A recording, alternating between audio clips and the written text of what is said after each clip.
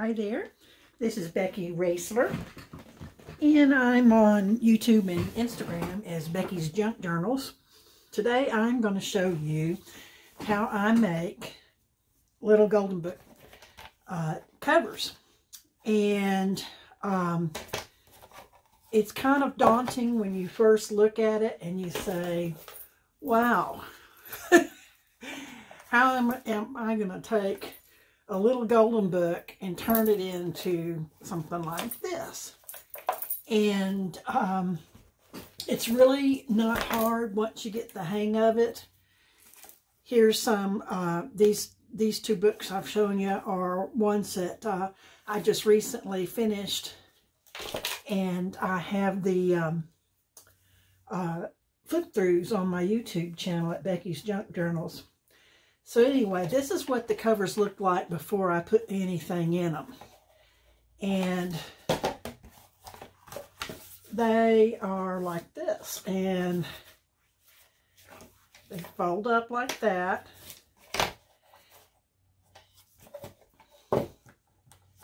And I'm going to show you real quick what I do with them once I've got them taken apart. First thing you have to do, and I'm going to walk you through my thing there. First thing you have to do is get your little golden book and the spine making parts together. First thing you'll do is get you got to have your new spine. You got to have some tie-back, which this is off of a mailing party mail envelope.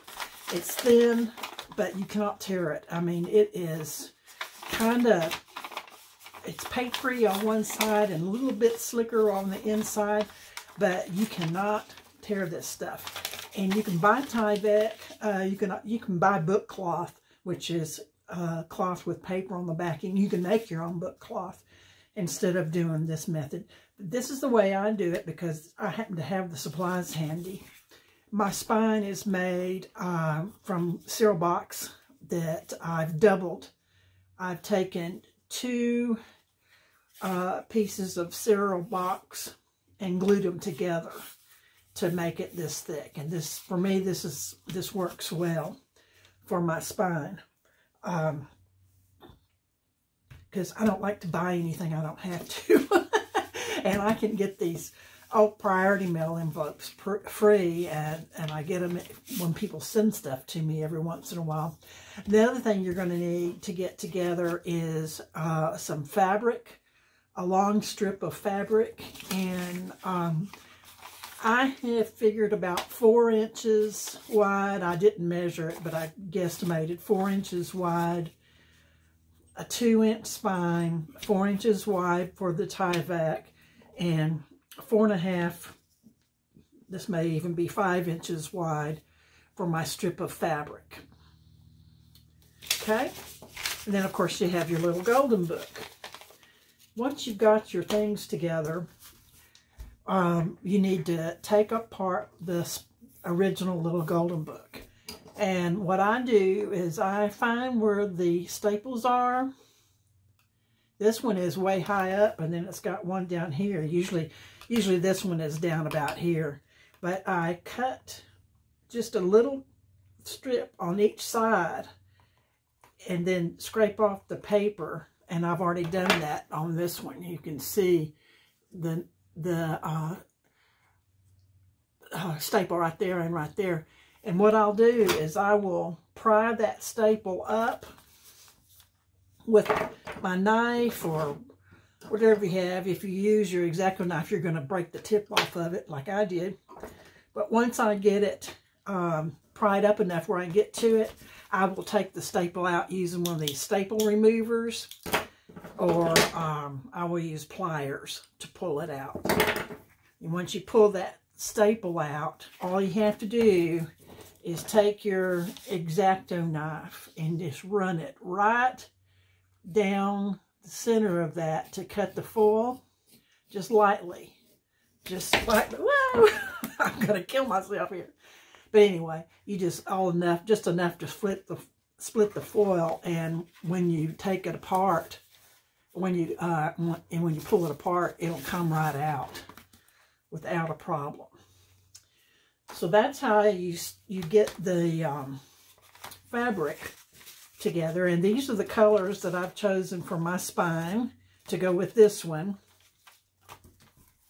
And this is the one I'm going to be working on. And I've got my book all taken apart. And once you pull it apart like that, you're going to end up with 2 signatures inside that are complete together, and you're going to put those aside because you don't want to cut the ends or do anything to these yet. Before I go any further, I have to tell you, these little golden books have been well loved. I'm no telling what kind of mess you're going to find on these covers, but take the time and don't skip this step, please. Clean the outside with the baby wipe real good. You don't want to soak it down. This one's pretty beat up, but this is how it looks after I've cleaned it real good. And I got a lot of crud off this. And I just do the front and the back. I don't do the insides because the insides are paper and the outsides have a little bit of coating on them. But this one is going to be with the 2-inch spine, and it's going to have a blue fabric cover on it. Now once I've got it cut, I'm going to lay my spine and I'm going to put it, and like I said, I rarely measure anything, but I'm going to guesstimate about 1/8 of an inch, and I can't see it very well from where I am, and I'm not going to glue from the place I'm in, but I'm going to show you how I do it so you will see. Okay, just enough that when you glue it all down, get it all lined up, glue it all down. Well, the first thing you do is you get it all lined up with that little space in between it. And then you take your piece of Tyvek that you've cut. You can also use like artist tape or even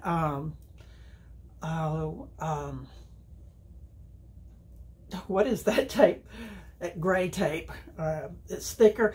I don't like to use tape because it's got a real sticky back to it. A lot of people do just put 2 pieces of tape over it to reinforce the spine. But I use Tyvek because it's real thin, and when I put my needle through it, it doesn't drag like tape with its sticky back. It kind of grips on the needle and the string, so I usually don't use it. Then I take my piece of Tyvek that I have got measured, and I sort of eyeball it and put it right down the center like that. And then I will glue this thing down. And I use, for this whole process, I use Fabri-Tac glue. It's the best that I've been able to come up with. Once you've got that glued down, you're going to want to, and when you glue it down, you want to make sure that you've got your space there so it'll open up correctly. And that it will be that way. At this point, your spine will be completely connected. Next thing you're going to do is you're going to take your strip of fabric and starting, let's see, I do it this way. I start at the top and leave a little space like 1 inch down at the bottom, and then I will glue this down completely. with the Fabri-Tac on top of the Tyvek. And you see it covers up the Tyvek, so the fabric's just a little bit wider than the Tyvek, so it'll cover it up. And then I'll glue all that down. Then I will turn my book over and glue it down on the other side. And once I've got it completely done and wrapped around,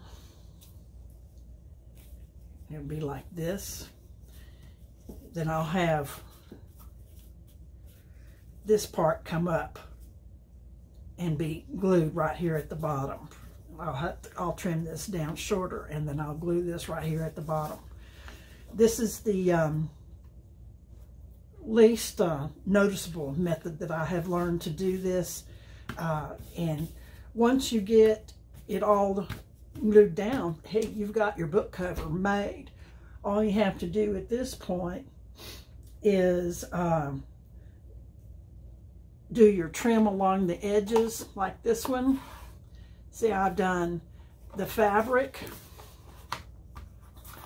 wrapped around to the back, and then I put down a lace edge, and then I put down some trim so the lace edge is peeking out on that side. And that's how it looks in the inside. I ran out of this, so I just used a solid color trim, and that's fine. Once I get all my stuff in here, nobody's going to see it or know the difference. The next thing you're going to do, once you've got it all decorated like this, you're going to want to figure out how you're going to close this thing. I like to do my closures in several different ways, but my favorite way is to make a tie and tie in the middle. Sometimes I wrap the ribbon all the way around the outside and pull it through these holes and then tie here. But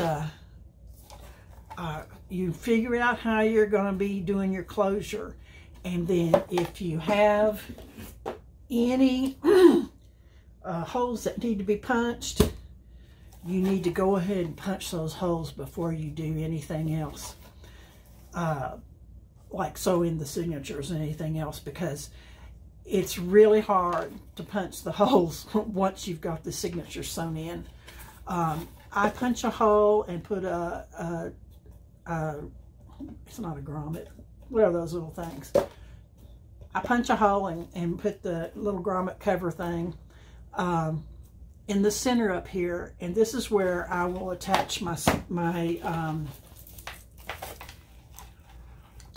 tassel that I make. And in this case, I just ran a little ring through there and then attached it with another ring. You can buy those little posts with a ring on them that you can put in here from, I believe Tim Holtz makes it. But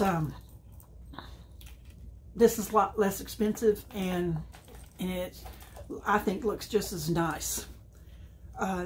This book has corners. That's one thing that I would do when I get to this stage. I would decide whether I'm going to put corners on it or not. It really depends on how beat up the book is. I probably won't put corners on this one.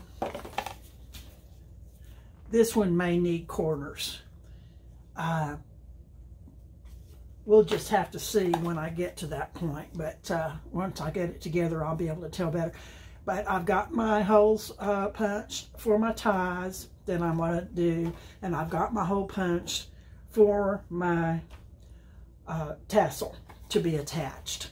So figure out your method of closing it, and figure out if you're going to attach a tassel to it or not, and how you're going to attach it before you do any sewing in of signatures. And that's really all there is to it. It's not that hard. And once if you start with your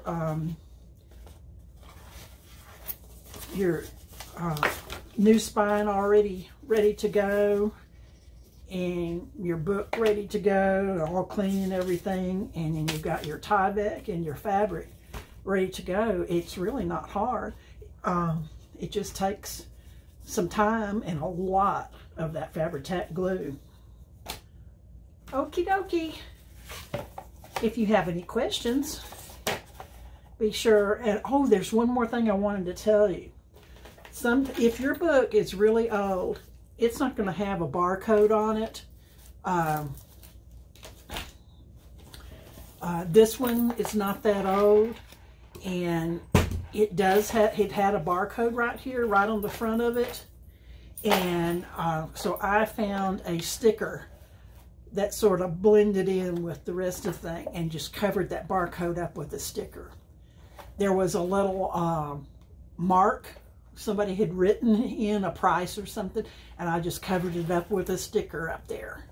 And then on the back, there wasn't anything that I had to cover up. But that's how you cover up the barcodes and sticker mess on your journals. And I believe this one is another, nope, it's not the other example of the one. Let's see, is this it? Yes, this one had a barcode right down here on the back. And all I did was cut a piece of paper and glue it down there. And you don't even notice it anymore. But the front was in still pretty good condition. I've been lucky. Those were in pretty good condition. This one was a lot older, and it did not have a barcode. But when I cleaned it, it picked up some of the yellow coloring on the edges. So you have to clean it really gently. Sometimes you have a lot of crud on there, and you have to give it some, press it down some to get it clean, and it will pick up the coloring from the book. This one had something down here. It may have been a barcode, and I put a sticker on it. Can you even see it? There's just a sticker right there where that barcode, and it just sort of blends right in. Okay, if you have any questions, if you'd like to make a quick copy of that, you're welcome to. But if you have any questions, please leave them in the comments, and I will get right back to you. Come see me on Instagram and on YouTube at Becky's Junk Journals, and you'll find me on Facebook and all the different junk journal groups. Have a great day. Bye-bye.